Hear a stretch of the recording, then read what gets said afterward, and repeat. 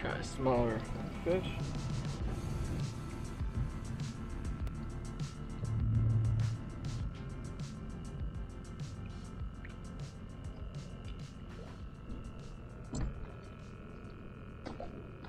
Oh, my fish just got popped. Hold on.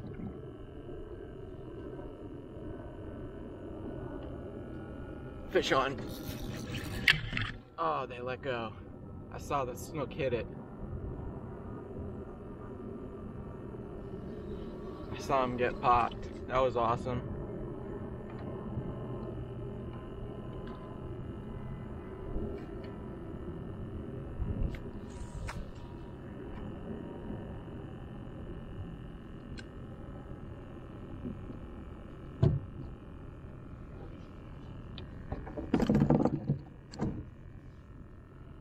Oh, fish on. Shoot. Holy crap. Can't even put my rod down.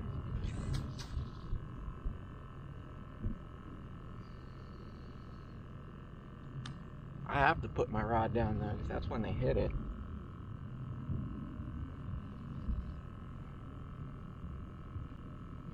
Fish on. Oh, it's a good one too, guys. Oh, that's a good snook. Oh yeah.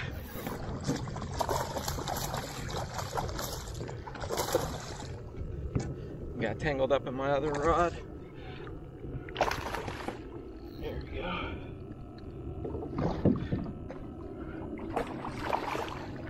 That's a good snook, boys.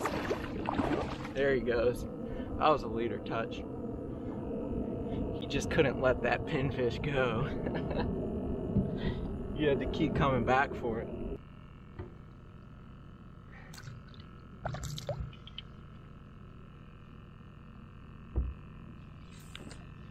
Alright, let me reset you. I'll be right back. Fish on. Fish on. By the time I reset, it was fish on. But I had this one recording, so you'll see it, the whole thing.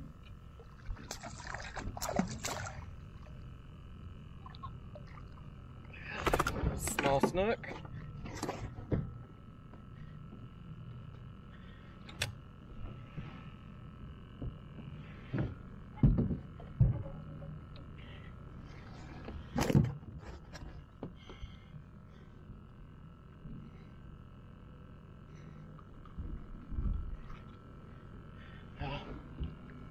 Go back. Watch this. I won't turn you off again.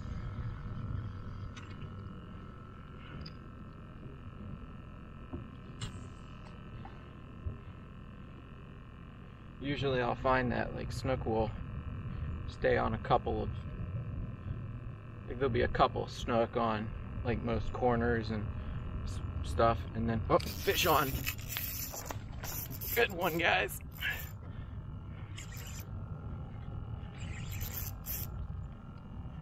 Oh, this one's pulling hard. Come on, don't go underneath there. When you're fighting these snook, you gotta stay. Yeah, keep your rod tip low, because if they jump, they're going in the mangrove. They'll be all over. Lost too many nice snook because of that.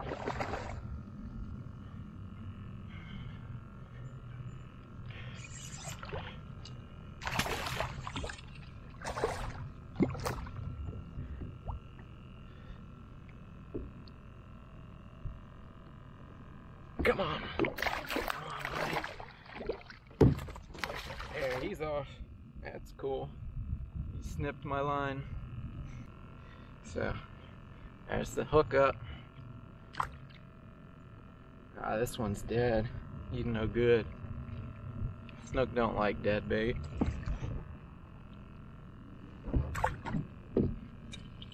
Alright guys, let's see what happens here.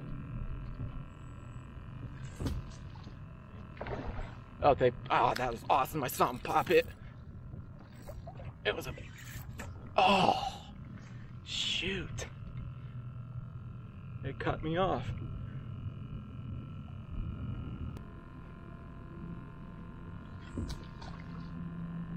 That sucks that I missed him. There, hang on. There we go. He's nervous, guys. Oh, he's nervous. Yeah. Come on. Oh, yeah, I saw him take it. I was sick. Look, watch this. You can see him hitting it.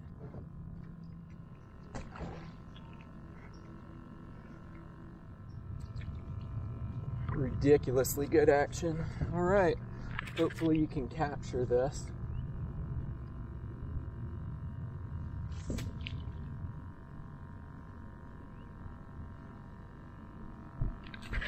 There, they hit him. Fish on.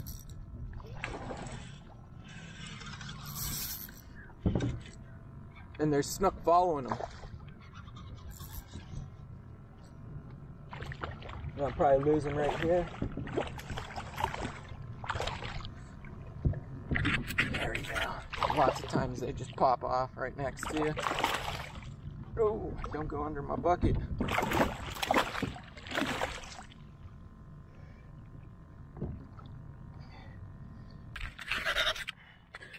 Guys, this is awesome.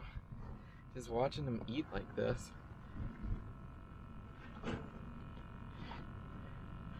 We're lucky we got this boy in.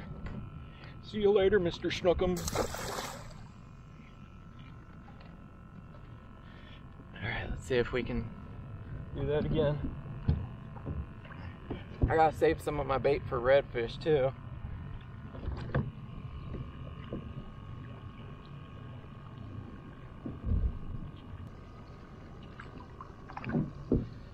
Alright, let's cast and let's see what happens. Oh crap.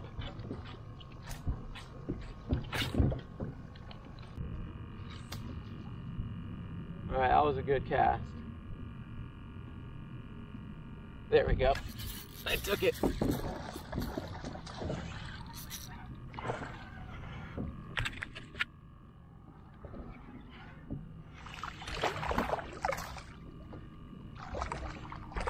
And guys, Mr. Snookums.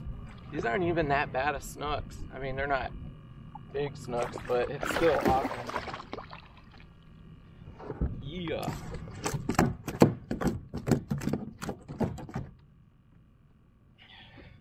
I gotta see how much bait I got left because I'm burning through baits here incredibly quick. You know, I'm actually out here for redfish.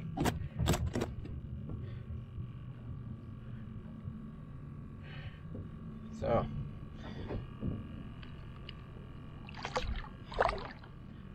Let me see how much baits I got. If a fish swims like directly behind me, I'll hook him in the nose. If he keeps swimming towards me, I'll hook him in the tail. That way to keep him in the strike zone.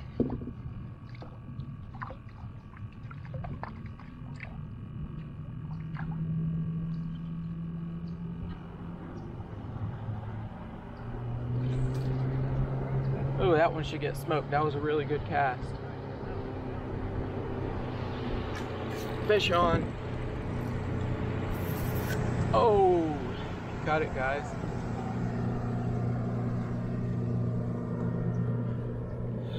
Shoot. Tell you what, there's no shortage of fish underneath this.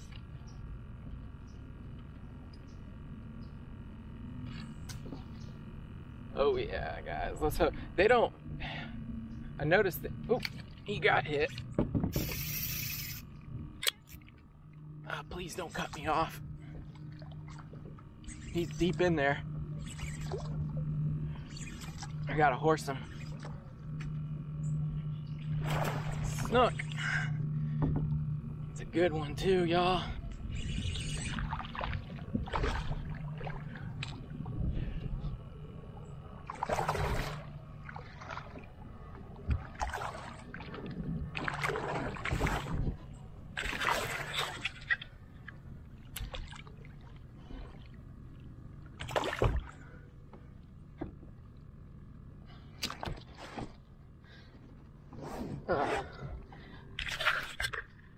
On the 3000 size reel, they feel good. They all feel big. That's why I like using it.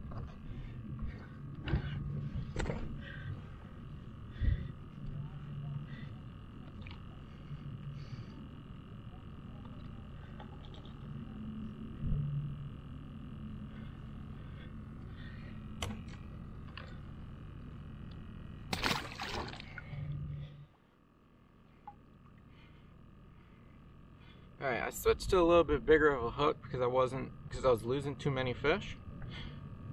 So nice, make sure your hooks are nice and sharp at the tip when you're going pinfish, because when you hook them through the nose, you'll just kill them if it doesn't pierce nicely.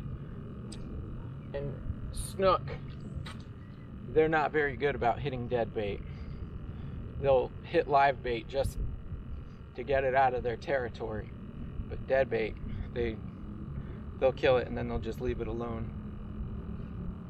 I can see them popping it, and I keep losing them.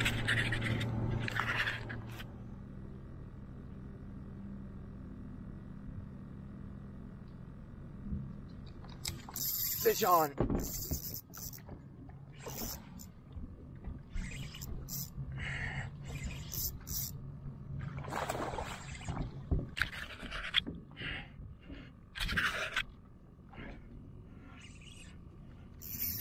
Oh, they just keep, you know, you just can't get them on 20-pound test line. It's crazy, you just can't, they break the line. But this is definitely a lot of fun. There's a dolphin that just showed up, so he's definitely gonna ruin the fishing. They always do.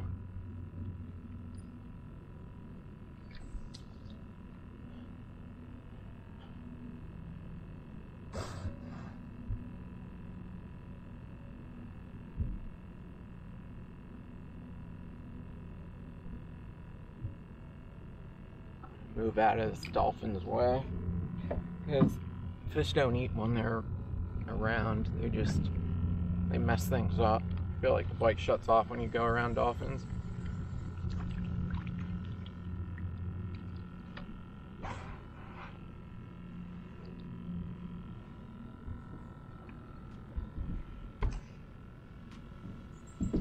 And that's our cue to move. That was a fire bite. I missed most of the stuff I got. Oh, they hit it. Oh, there, they took him. Oh.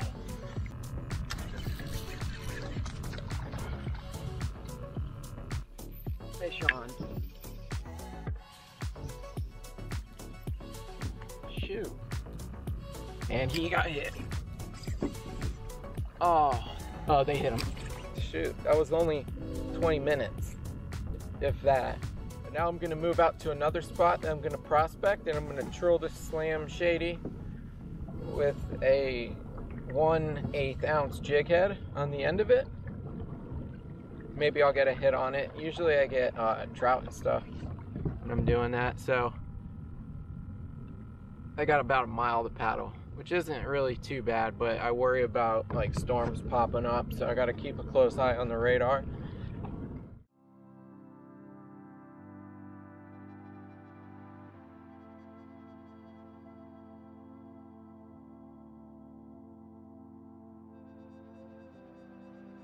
Hey guys, so I'm up here at Riviera Bait and Tackle. This has kind of become my go-to spot, especially when I'm fishing in the St. Pete area. And they've been really, really good on bait so far. They always have good sized bait, pinfish, shrimp, sometimes like crabs and stuff. So I definitely recommend checking them out. What's your name, man? Jacob. Jacob, you want to tell them about the store? Yeah. So we've got, of course, pinfish, shrimp. Sometimes we get whitebait in. I do rod and reel repairs, custom builds. Got all the soft plastics and hard plastics you can get, ice and frozen bait. It's a one-stop shop, man. All right. Yeah, check out Riviera Bait and Tackle, guys. I'm going to give you an overview of the store real quick. And they definitely have all the needs that you want right before you go, so.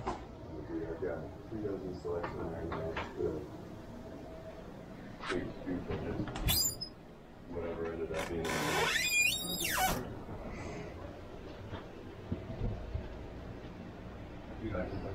We got chum. Yeah.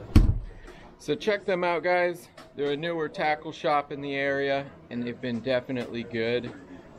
They've been very dependable with bait and stuff, which is the most important thing to me. So, all right, see you out on the water.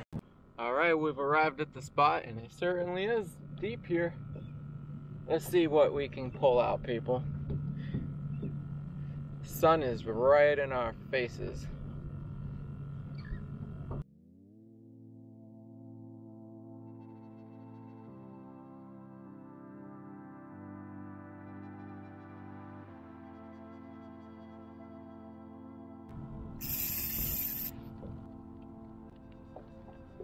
Fish on. It's a red. Heck yeah, guys. I'm just missing my trout. This is the spot I wanted to check out.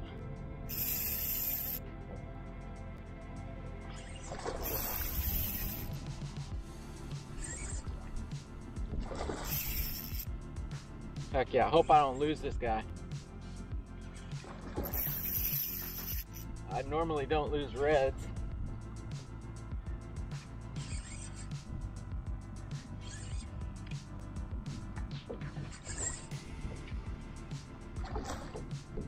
Sweet, that's what I targeted acquired, guys.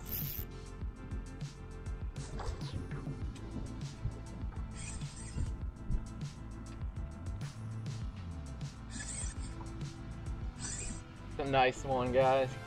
I don't think it's no 30-incher, but he's good. I just gotta finesse him, guys. I'm afraid I'm gonna lose him.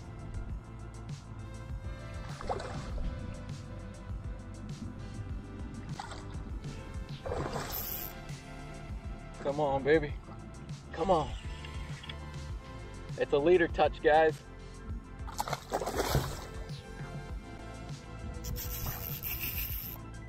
What freaking awesome fish.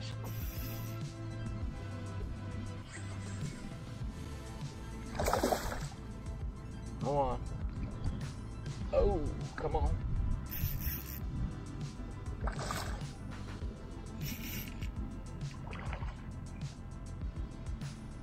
This is why I like to catch red, guys, because they're strong. They do put always a good drag burning.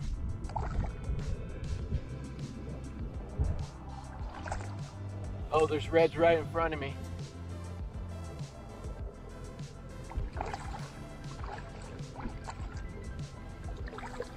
I mean, he's not a monster red, but he's still really, really good. I'll take a red fish like this any day of the week, guys. Absolutely nothing against this red right here. Check that out, guys. Nice red fish. And a slot size red fish, most likely. I know where I'm anchoring. All right. I saw a little bit of swirls in the water, so I decided to cast it. Boom, here we go.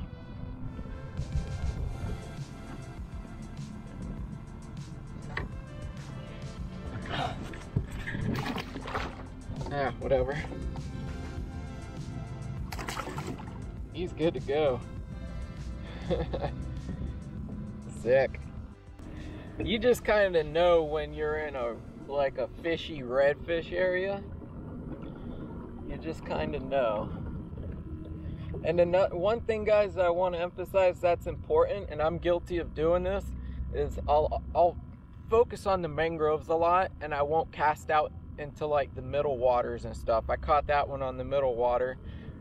So that's why I bring two rods with me, because I'll kind of just do my thing focusing on the mangroves, and I'll leave a rod in the middle of the area, and you know, oftentimes that one will get hit. The rod holder is always the best fisherman in the boat. Alright, my people, that is going to do it for this episode. We started out really early in the morning as the sun was rising. The bite was phenomenal. As the sun turned yellow, it really slowed down, which has kind of been the normal for the past few weeks. As I was searching around, I did notice some really good schools of redfish, but I tend to spook them. Unfortunately, I don't have very good eyesight, so it's always helpful when I have a second friend with me to kind of stop me before I run over them, but they were definitely out there. So I know I'll be back out here soon, at it again. Once again, thanks for stopping by, and I'll see you in the next one.